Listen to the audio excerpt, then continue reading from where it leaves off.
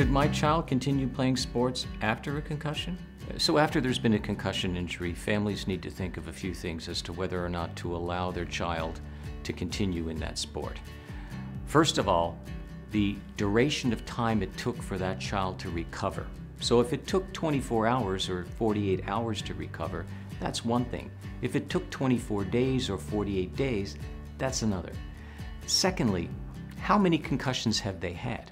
If this is their third or their fifth concussion, and the force of the impact is less and less. In other words, after the first concussion, it was a real blow, but after the third concussion, I was just pushed. You got to start to ask yourself, is the risk still worth it? There's been some studies that have shown that probably less than 50% of high school athletes will report their concussions or injuries. So that's a huge percentage of folks that aren't. That could be because of wanting to play through and not, sit out of play.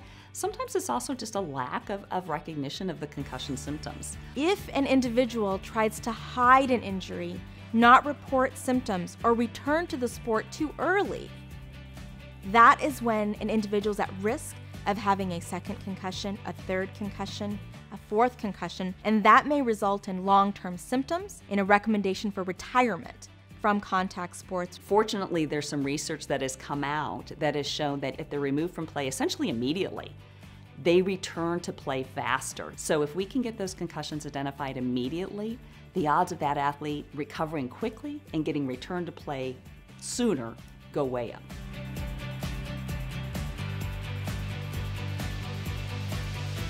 The most important thing is that athletes want to continue playing the sport that they love.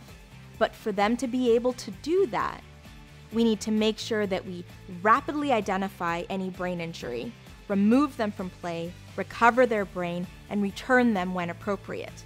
90% of these kids will recover within a month.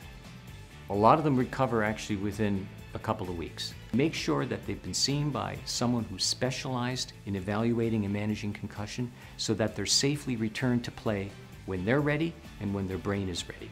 And if you do that, right, your kid will have a very long, healthy, and active life in sport.